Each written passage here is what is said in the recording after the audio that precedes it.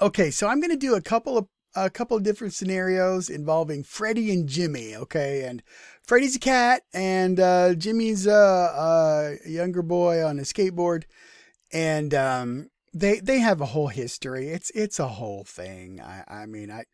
I could go into it, but it doesn't really matter here. But let's just say there's no love lost with Freddie and Jimmy. And so our situation here is that, Jimmy is skateboarding along. Okay. And, so let's draw, whoops, just kidding. Okay. Skateboarder guys always seem to wear their heads backwards. Their hats. So here's Freddie on his skateboard. Woo! Okay. And, then that's Jimmy. Okay, and then the cat here likes to fall on his head. Okay, and so let's go ahead and get some information on here. The mass of Freddie the cat is just 5, but the mass of Jimmy is 45. Okay, now right here, okay, it's just before the collision, okay? And so what I'm interested in is the x velocity of the two. So I can say v Freddie initial is 0, but v Jimmy initial is 3, okay? Just like that. And then we're going to have an after, okay, after the collision. Okay, so now we've got Jimmy, and he is being accosted by the cat like so. Okay, so now they are stuck together. Okay, so they have a combined mass and they both have the same velocity. So let's call it what did I call it in my notes here? Trying to make sure I got the right thing going up, and I'm missing my notes for Freddie and Jimmy. That's not cool.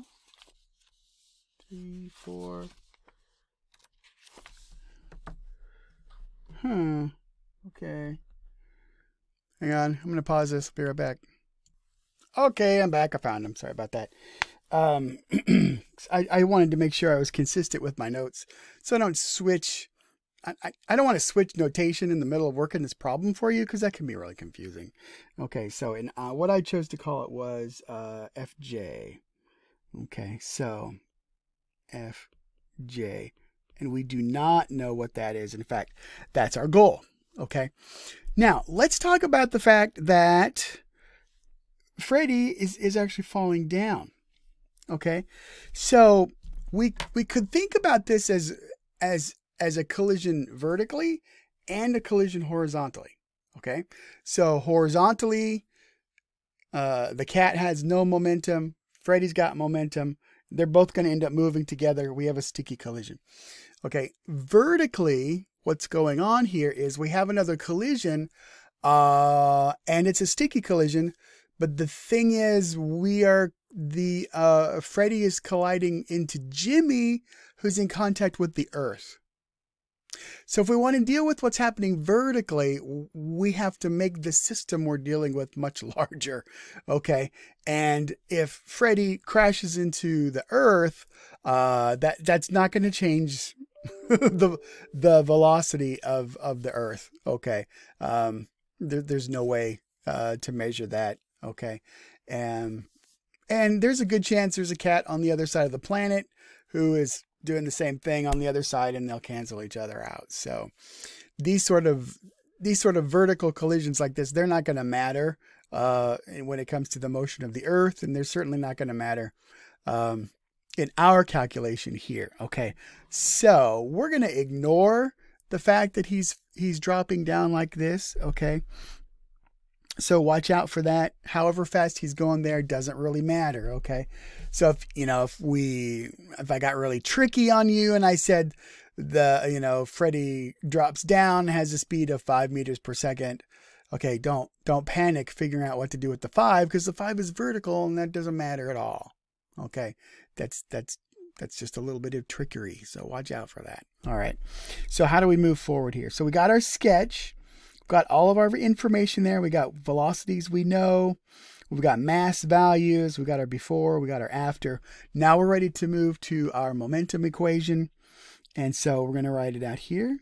So initial momentum is the final momentum. Okay, so we're going to conserve.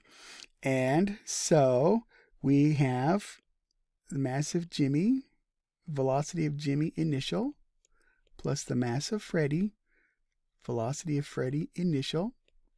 And that has to be equal to the mass of Jimmy plus the mass of Freddie, because they're combined, times their speed as they move together, like that. Okay, now Freddie's initial speed is 0, so we're just going to dump that thing right there.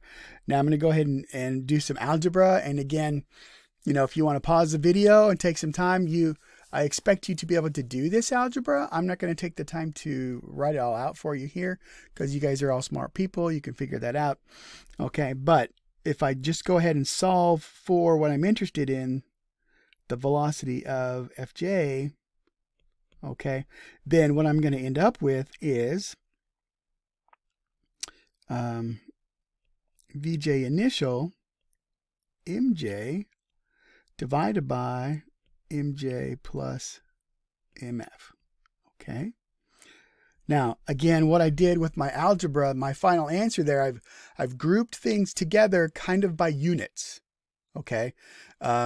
So that when I get ready to plug in my numbers, this is what happens. I get 3 meters per second.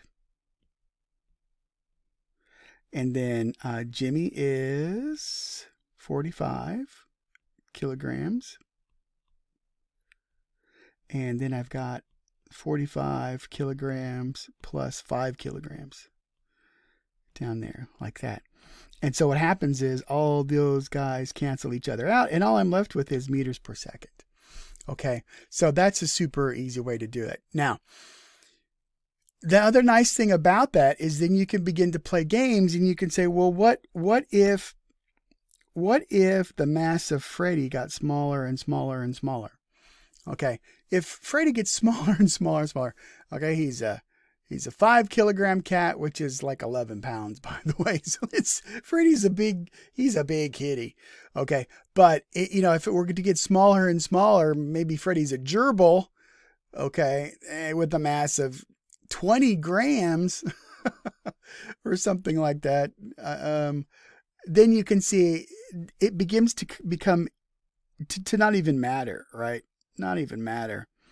Okay, and we're left with Mj over Mj, and Freddie doesn't even realize anything's happened, okay, until he feels some scratching on the top of his head. Okay, now, I actually experienced this one time, not from a cat or a gerbil landing on my head, but I lived in Seattle for 3 years, and I was riding the bus one day, and it was a big bus. I don't know if you guys have ever seen. There's some buses they can hinge like this. Okay, so not a regular bus, but a giant, freaking giant bus. And I was in the back, and we were cruising along, and we were headed northbound on this particular road, and there was bumper to bumper traffic. Okay, basically traffic was at a standstill, except we had a separate lane on the outside. Okay, so imagine there's 2 lanes going one way and 2 lanes going the other. There's a turn lane in the middle. Okay, well, there's actually a bus lane over here on this side, and that's where we were. Okay, so what happened was some fool here in the turn lane decided they needed to cut left across all this traffic. Okay, and then some other fool decided, oh, I'm going to be real nice and I'll stop for you. And I'm sure they waved and everything. And then finally a third fool joined in and said, hey, yeah, I'll stop too. And then this first fool was like, oh, thanks everybody, we love each other. And they were like, here. And then the bus came and plowed into him and totaled that car. So all those people trying to be nice almost got somebody killed. Fortunately, nobody got hurt. But I was in the bus and we hit this small car, okay, and the bus mass, it was a sticky collision, and the mass of the bus was so much greater than the car that to us inside the bus, we thought we'd hit a speed bump. I mean, we didn't even rock forward in our chairs. It was just kind of like, quonk. What the heck was that? And we were all looking at each other. And then we realized, you know, we could see what had happened. Anyway, the bus driver got out, you know, made sure everybody was okay. He probably called the police and ambulance or whatever.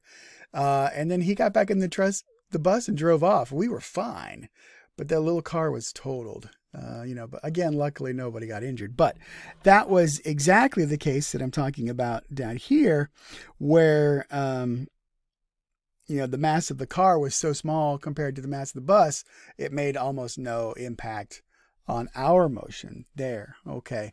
So, anyway, ever since then, when I see people being really nice and letting people go through and stuff with the traffic, the part of me is just like, it's not safe. That's not smart. Okay. Now while we're here, let's look the other way a little bit. Okay.